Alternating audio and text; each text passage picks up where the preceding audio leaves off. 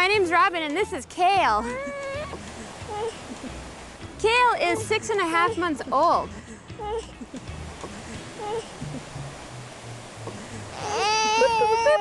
Well, Kale means strong, victorious one, like he is today. It's a little bit windy and he's not got a lot of clothes on. So he's being very strong and victorious. Is it a Scottish name? Yeah, it's Celtic, and so we have some Scottish and Irish in our background.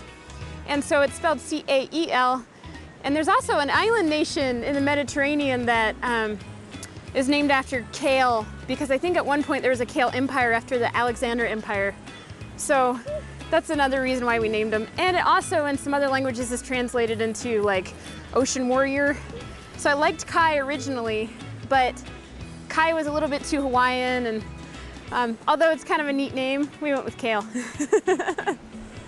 He has two wonderful grandparents in Iowa, Dave and Joyce Kervorst, and an aunt, and a lot of other family in Iowa. So we went to Iowa to have him, and the childbirth was pretty intense. It was 4 days long, and it ended up in a C-section because his head was too big and my pelvis was too small. So he came out, but all those folks, Jacqueline Kervorst, his aunt, and his two grandparents were involved with the childbirth, which they needed to be because they had to be on a rotating schedule so they wouldn't get exhausted to help us through labor. So we're just happy that he's alive and healthy, and it's a bonus that he's a genius and not that bad looking. So we hope that continues. And so I just wanted to thank our family members and friends for being supportive in the childbirth and beyond, because it really does take a village to raise a baby. What's the best thing about being a mom? Well, just all the unconditional love that you get to enjoy with the little guy, even when he's fussy.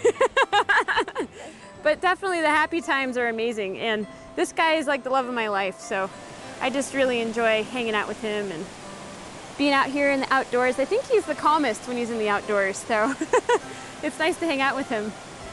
A normal day with Kale, we wake up about 4 or 5 a.m. It used to be 6 before the chime change, but we get up, make breakfast. He usually eats breakfast. I'm still breastfeeding, so we both eat breakfast, and then he likes to play. And right now he's working on standing and rolling over and talking and definitely charming people. No words yet.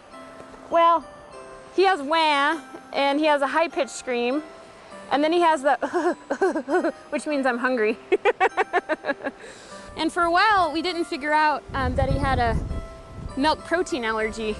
So he kind of had some issues like eczema and stuff, but those have cleared up, and I'm off the dairy, so it's good to it's good that he's feeling a lot better. Yeah, we're hoping that you don't have the protein allergy when you're older, but you never know. It's really rare. There's only like a small percentage. Well, we're hoping that we can work on him crawling and walking first, but he likes water, so you never know. Maybe he will end up doing something by the ocean. I'm not sure. His mom likes to be by rivers. The ocean kind of scares me.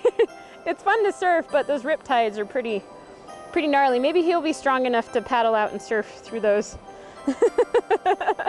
He's the calmest when he's outdoors. But yeah, if he's going to be an indoor baby, that might not work very well with me.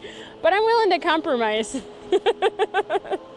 Before I had a baby, I didn't really connect to the community in Moab, and so it really kind of helps me connect with other moms and families.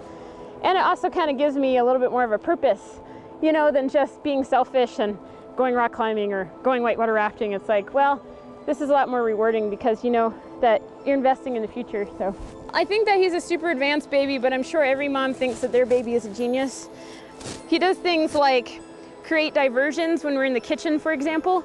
And if he wants like a food object, for example, if there's like an apple sitting there, an apple slice, he will over here like try to push something off the counter so that he can grab the apple slice and put it in his mouth. I think this age they like to taste the world. So everything from sand to apple slices, for sure. That's kind of fun. He's also just really witty. I think he likes to be very social, and he's very charming and smiley when he's out in public. And then when he's home, he's witty because he'll just devise how to do things. For example, building blocks and like knocking them over and putting them in his mouth and trying to just like manipulate things. And I think that at this age, they're starting to do that. There's milestones, you know, that they post in the baby books or online. You can get on the parenting websites. But it always seems like he's ahead of the milestone. So who knows? He was 2 weeks late, so maybe that's why. But he was 2 weeks late because his head's so big. So maybe he really is a genius baby. Who knows?